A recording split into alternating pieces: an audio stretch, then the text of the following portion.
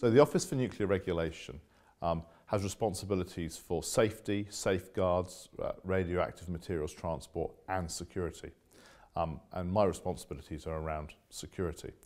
And what we do is we set objectives for the industry to achieve, and we then assess their compliance with those objectives, and we regulate them against security plans that they're required to produce.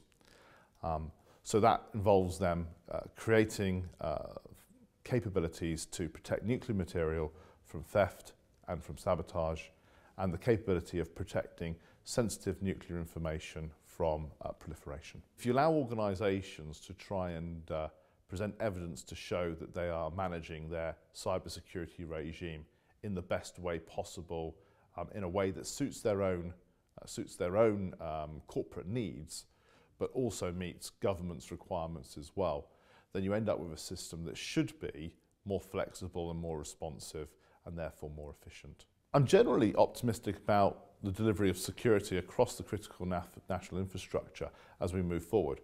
I think that we're taking the cybersecurity issue seriously now. People are starting to think about how security will be different in the digital age to how it was in times before. And I think we're recognising now, perhaps because of the cybersecurity discussions, that a professional security workforce is essential in order to deliver security outcomes that meet business requirements as well as government objectives.